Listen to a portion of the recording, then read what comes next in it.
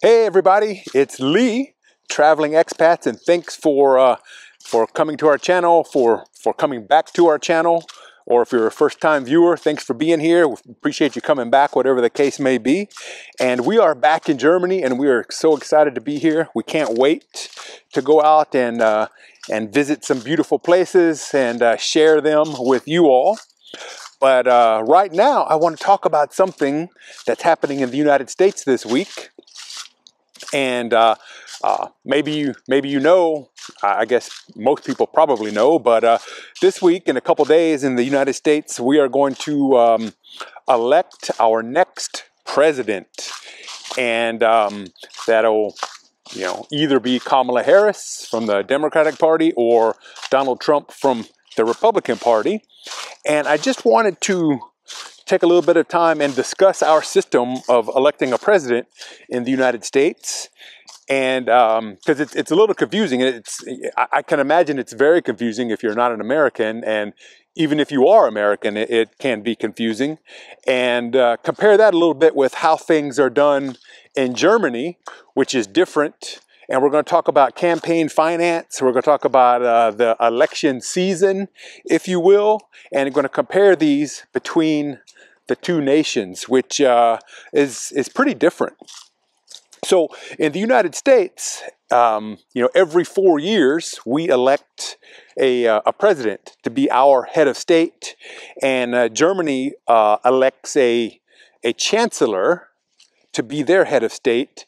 And here's something that's a little confusing to me, because I think the official head of state in Germany is also called the president.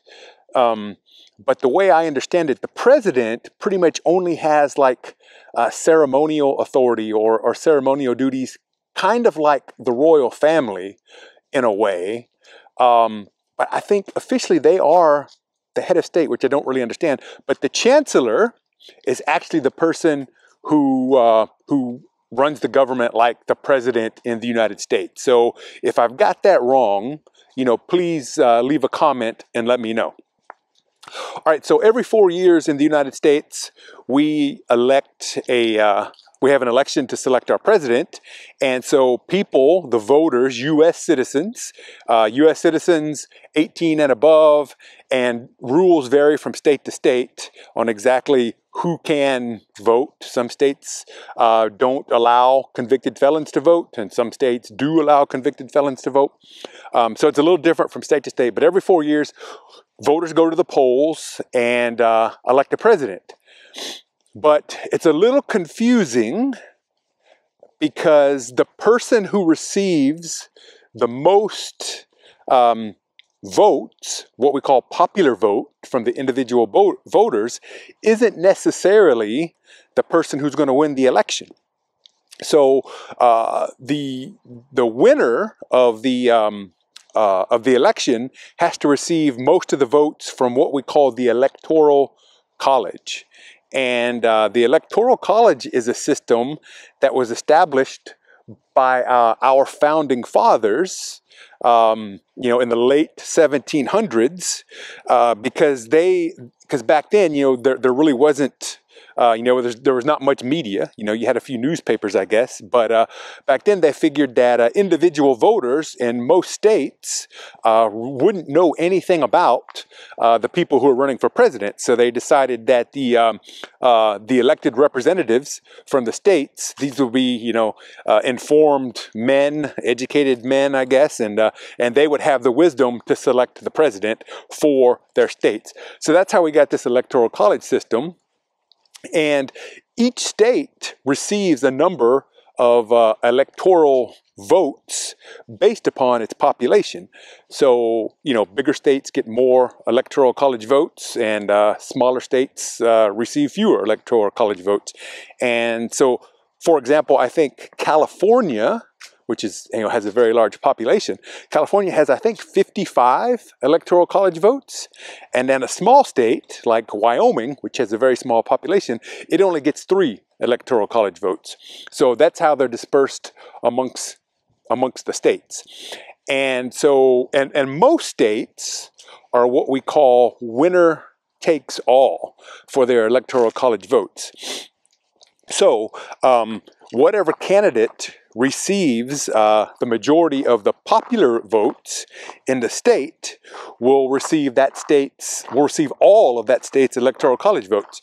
And in almost every state, there are two states that don't operate in the winner-take-all system, and those are Nebraska and Maine. Yeah, I'm pretty sure Maine, Nebraska and Maine. And every other state is winner takes all. Well, why is it different in each state? You know, how come most states are winner take all, but a couple of them are different? And so that's because the U.S. Constitution directs that states will have authority to basically run their elections the way they want to. And so it can be vastly different from state to state. And that's why, you know, some states, like I said earlier, some states, you know, allow convicted felons to vote. So if you convicted a felony and then you went and served your time, you paid your debt to society, and now you're out, you know, you can vote. But some states don't allow that. They say once you're a felon, then you no longer can vote in that state. So yeah, it's just different. Some states allow some states have early voting, and some states don't. Some states have mail-in ballots, and some states don't. It's just done differently from state to state, and sometimes it can be very confusing. But that's all based upon, you know, the U.S. Constitution, which wanted to give states the authority to run the election in a way that serves their residents, serves the residents of that state better than as opposed to having a blanket system across the whole country. All right, so maybe you're wondering, maybe you know a little bit about the U.S. election system, but you're a little bit confused, and you've heard a couple of terms, and you're like, hey, what are these things called battleground states or swing states, and what does that mean? So, okay, so most states, the majority of states can be pretty much counted on that they're going to vote a certain way, that the majority of the voters in that state are going to, you know, vote one way or the other, and that's pretty much that's pretty safely assumed. But there are other states, and usually there's like, I don't know, 5, 6, maybe 7 states sometimes, depending on the election, that we don't know. We're not sure which way they're going to vote, and so they swing one way or the other from election to election. And so some years a swing state might vote for the Republican candidate, and some years they might vote for the Democratic candidate.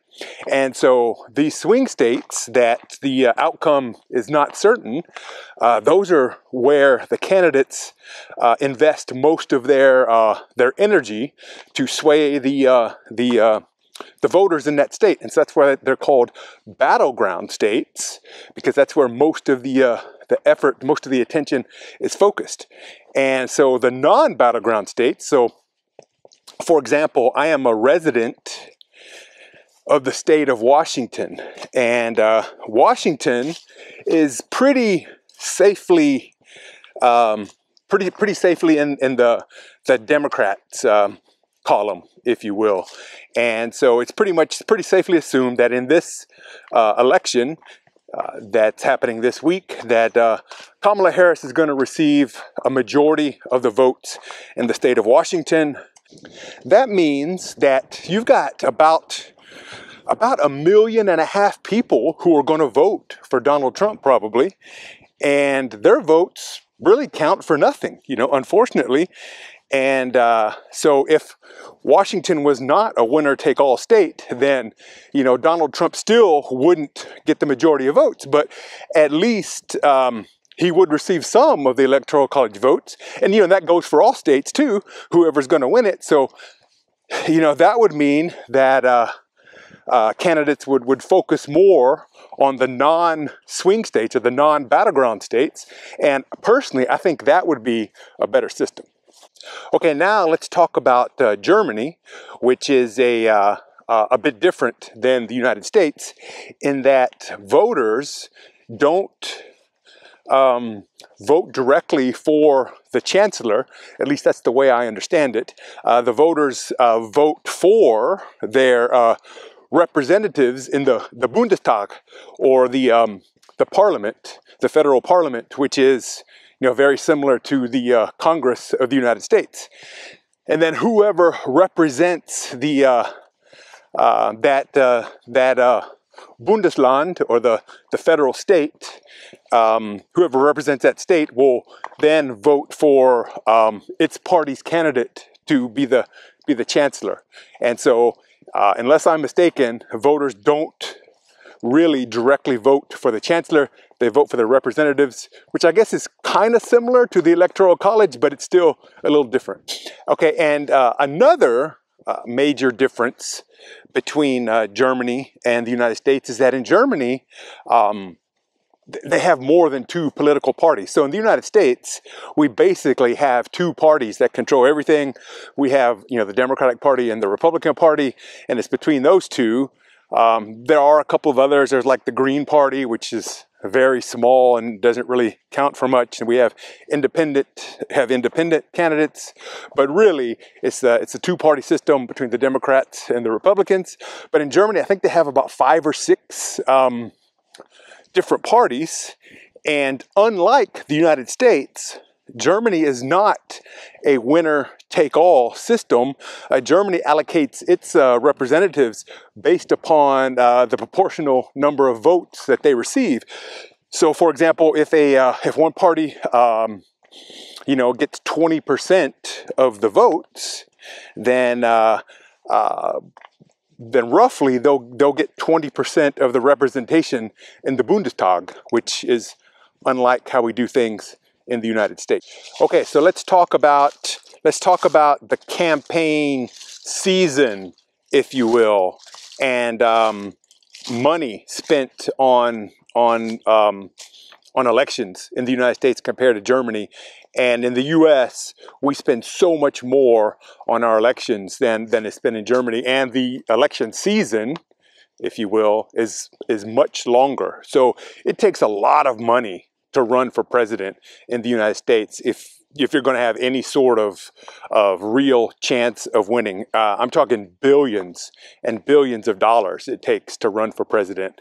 And this money comes from what we call PACs, political action committees, or maybe oftentimes super wealthy individual donors, like Elon Musk has been in the news recently because he's given a lot of donations to the Trump campaign, and oftentimes they raise money from private donations, or they do grassroots effort things they call to get smaller people to donate. But most or pretty much all of our campaigning is done by raising money in that fashion. All right, so in the 2020 election for president, each candidate spent roughly about $14 billion on their campaign, and so that's a lot of money that people give to help elect their candidate. And so we talk about money, and we also talk about the political season, or the campaign season, if you will, which generally starts about a year and a half before the election. So a sitting president, they may, out of a 4-year term, they may only have like 2.5 years, their first 2.5 years, in which campaigning for their next term, if they're running for re-election, and they almost always do.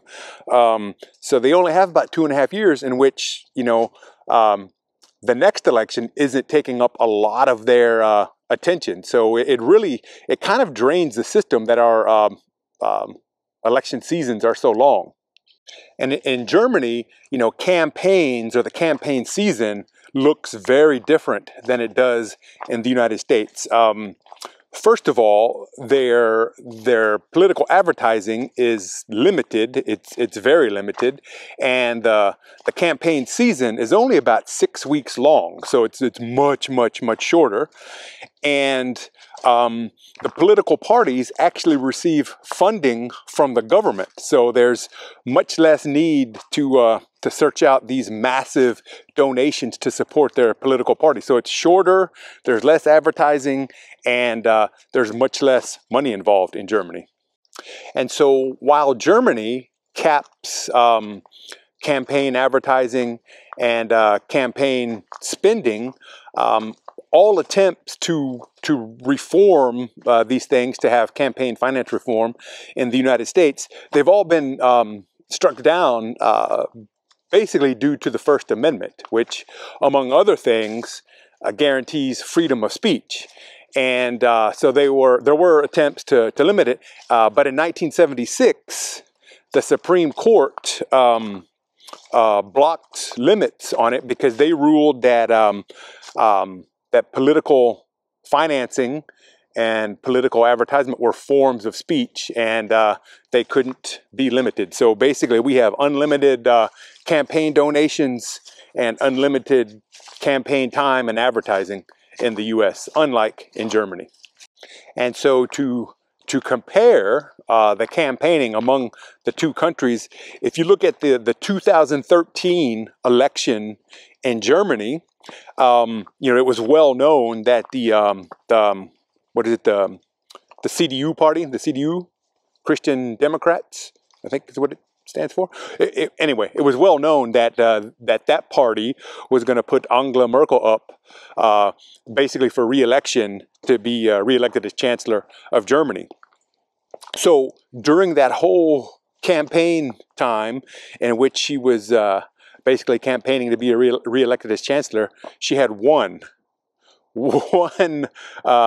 political commercial, one ad on commercial that ran on German television. And so, yeah, so she had one political commercial, only one, that ran on German television. And during the entire 6-week Chancellor campaign, it only aired 156 times in the entire nation of Germany. So can you imagine that? Can you imagine in the U.S. a presidential candidate only running one commercial that airs less than 200 times? It would be unthinkable. But boy, imagine how much nicer that might be.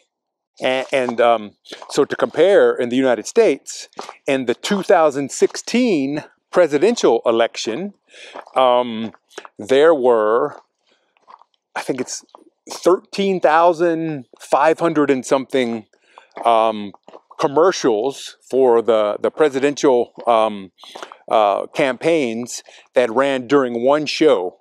And that was during the Wheel of Fortune, during the 2016 presidential campaign. So Angela Merkel had 156 commercials that ran in the whole country of Germany. And in the United States, we had like 13,500 that ran during one show. So quite a bit of difference there in advertising among politicians in the two countries. All right, so thanks for joining me on this beautiful afternoon, this beautiful fall afternoon here in Germany. And I hope this was interesting to you. And let me know what you think. Who do you think has the better system to elect their head of state, Germany or the United States? Let me know what mistakes I may have made in discussing the German system, or mistakes I may have made discussing the U.S. system. I may have messed that one up too. And yeah, let us know. Leave a comment and let us know, who do you think is going to win, or who do you hope will win, or maybe if you're not from the United States, if you're from Germany or wherever else you may be watching this from, who would you vote for if you were an American voting in this election? So let us know. We'd love to know what you have to think about these. About our system, about the German system, or how our elections ran in your country. Yeah, let us know. Let us know how you do it wherever you're from. But yeah, and like I said, we're excited to be back in Germany. We'll be traveling soon, visiting some Christmas markets. They'll be opening up in about 3 weeks or so, I think. So we'll be going to some of those and sharing those with you. So thanks for joining us, and we appreciate your support, and happy travels. We'll see you next time.